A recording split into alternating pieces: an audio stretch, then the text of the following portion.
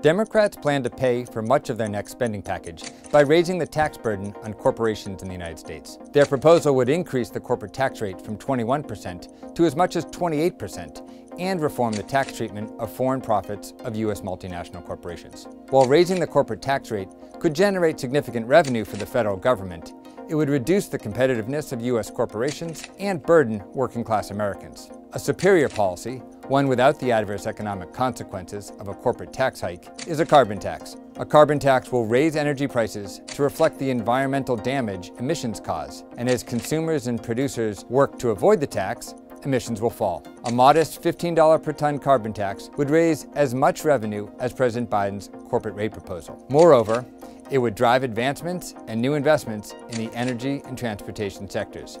And it would negate the need for costly and inefficient clean energy tax credits or regulations like Democrats' clean electricity standard. Do you think Congress should address the risks of climate change and impose a price on carbon instead of raising the corporate tax rate? Let us know in our poll. Also let us know what other topics you'd like our scholars to cover in 60 seconds. And be sure to like and subscribe for more research and videos from AEI.